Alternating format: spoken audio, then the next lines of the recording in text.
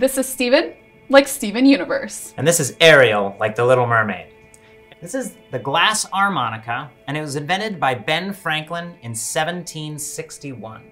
Wait, hold on. Are you telling me like Ben Franklin is the reason why we have like that glass kind of like music thing? Yeah, not exactly. Actually, people have been making music with glasses like this for quite some time, as early as the 1300s. And Ben Franklin got the idea for this by watching someone named Edward Hussey Delaval play a bunch of glasses. Edward Hussey Delaval was a fellow scientist, and Franklin wrote all about him to one of his other science friends. In one of these letters to his science friend, Franklin wrote a description of what would become the glass harmonica. Only he called it the glassy chord, which is a terrible name. He was so charmed by the sounds of these glasses that he wanted to make a way that people could play it more easily.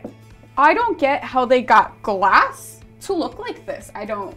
All of these glasses are a little harder to tune. If you just find a glass lying around, you change the pitch by adding just the right amount of water. Now, water evaporates, and it's hard to keep these in tune, and hard to tune them in the first place. These had to be hand-blown, custom-made bowls. And they were tuned with a grinding process, which left most of them broken. So for every 100 that they made, usually only one survived. So each one of these bowls has about 99 broken ones in order to allow it to be there. To make glass at that time, there was two options. They could either make soda lime glass or lead glass. And guess what? Both of them contain lead. So if you're touching lead, you can get lead poisoning just from playing the glass harmonica.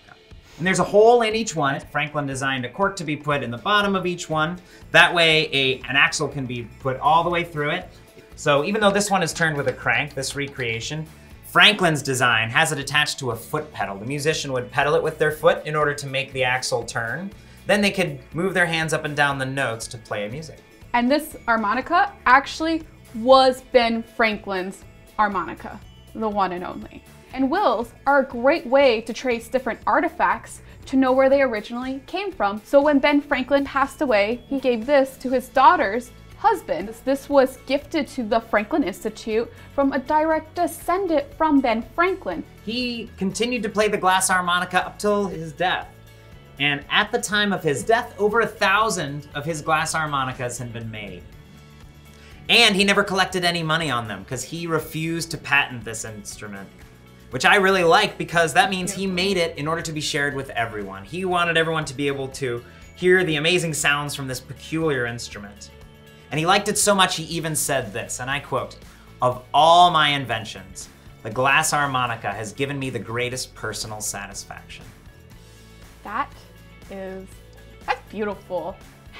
So, thank you for joining us today. We were actually just talking about this glass harmonica because January 17th is Ben Franklin's birthday.